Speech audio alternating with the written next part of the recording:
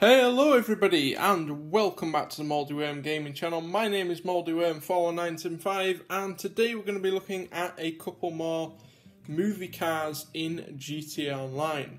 Now, we've done quite a few of these series so far. I've actually made a playlist which I will link in the description below for all the different franchises and TV series that we have covered. But today we're going to be covering some classic TV shows and movies. So there's no one specific franchise today. It's going to be a number of different vehicles, but these are all from classic TV shows and classic movies. So let's just get straight into it. So the first car we're looking at today is the Italian Job Lamborghini Miura. This is the car at the very start of the Italian Job film. I don't really know why they crash it into a bulldozer, but they do, so I thought it was quite funny and I decided to do that myself. Used the Pegassi Monroe for this one, and all you have to do is paint it orange. The second car we're looking at is Christine. This is a Plymouth Fury. Now, I've used the Tornado for this one. Technically, the Tornado is based off a Bel Air, Chevy Bel Air, and Christine is a Plymouth Fury, but it's the closest vehicle we have in GTA Online, and you can get it to look quite similar, so that is why I've gone for that one. Next, we have Speed Racer, and for this one I have used the Scramjet, and you can get this one to look pretty similar as well. Obviously painted it white, gone for the red livery and the blue wheels. Then the next one, we're looking at sort of three cars, but obviously from the same movie, and it's the Italian Job Minis, the red, white and blue classic Minis. Now, apologies for the GTA picture there, it's not the best quality.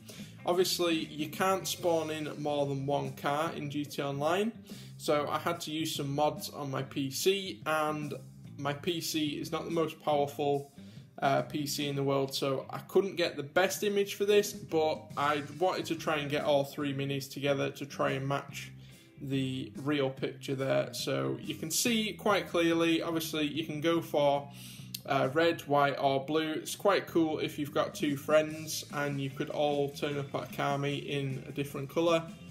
And then gone for the Tourer lights, and there's not really much you have to do with these. Next, we have the Back to the Future DeLorean. Used the Deluxo for this one. Now, we can't get all the tubing and the Mr. Fusion on the back or anything like that, but obviously the Deluxo has the hover abilities, and we know it's all based off the Back to the Future DeLorean. So if you're having a car meet, then most people will know what this one is. Then we have the classic Batmobile, so not the Tumbler. This is from the original Batman TV series. And for this one, obviously, you use the Vigilante. It's nearly a direct copy of the Batmobile. And not anything you have to do this, in fact. Just buy the Batmobile, or the Vigilante, sorry, and paint it black. Then we have the Lamborghini Countach. This comes from the Cannonball Run, but it's also from the Cannonball Run 2 and also Speed Zone, which is technically Cannonball Run 3. Just gone for the Torero with this one, Pegassi Torero, painted it orange, gone for the spoiler, and obviously it has the pop-up headlights already. Next, we have the Ferrari Testarossa from Miami Vice. This is Sonny Crockett's Testarossa. Painted this one white, and for this one I've used the Cheetah Classic. And not really much you have to do with this one. I've kept the stock wheels and painted it white. Then we have Kit from Knight Rider. And for this one, I have obviously used the Runa 2000, and not much you have to do with this one either. It's already very similar to the TV show one. Paint it black, and then I've gone for these blacked out wheels. These are actually in the lowrider category, and apart from that, that's about it. It already has some of the features like the turbo boost jump, so that's really cool. And you can obviously have the parachute as well, which was featured in one of the episodes.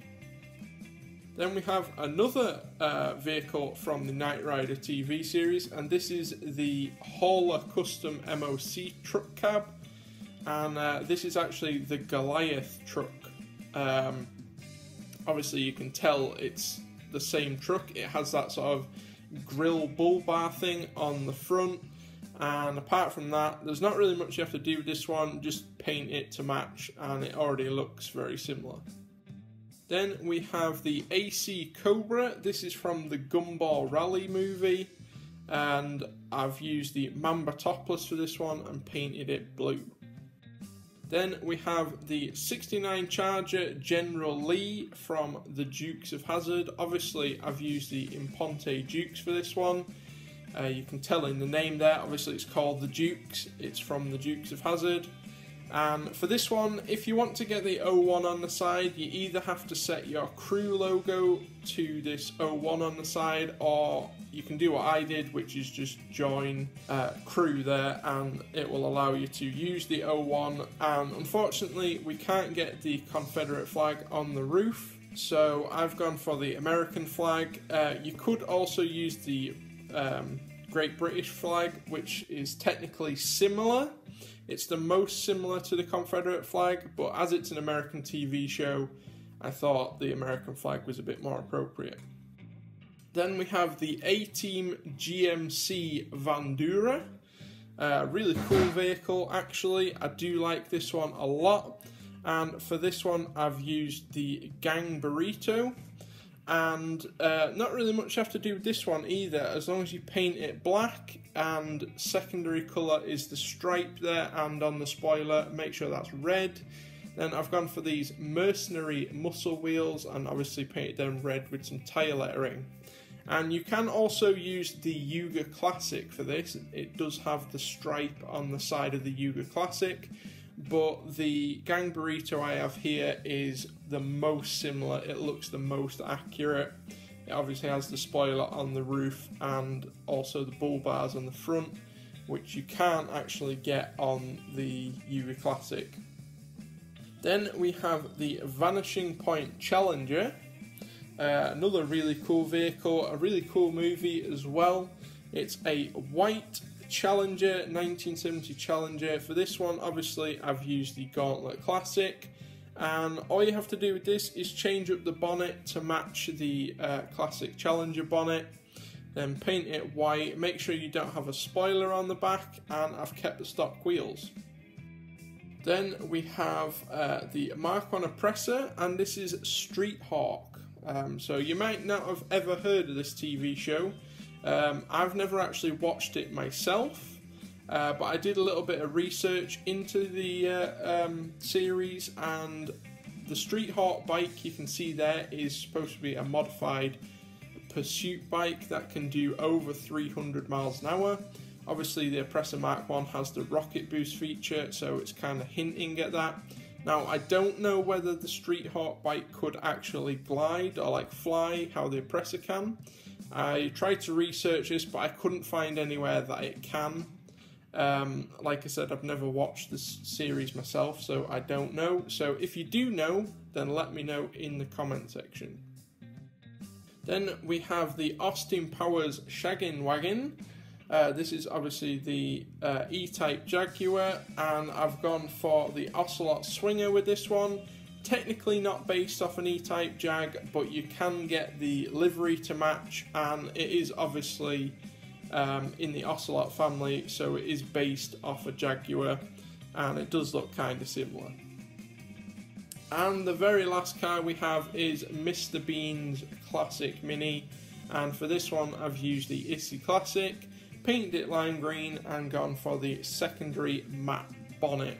It is a little bit off on the actual colour, but it's the closest one I could find. So if you know a better colour to match the Mr. Bean build, then please let me know in the comments down below. That is going to do it for this video though, guys. Thank you all so much for watching. I hope you did find this list useful. If you're building some classic TV shows or movie cars in GT Online, or you're just trying to build up your movie car collection, then here is 17 more cars to add to your collection. That is going to do it for the video though. Thank you all so much for watching, and I'll see you in the next video.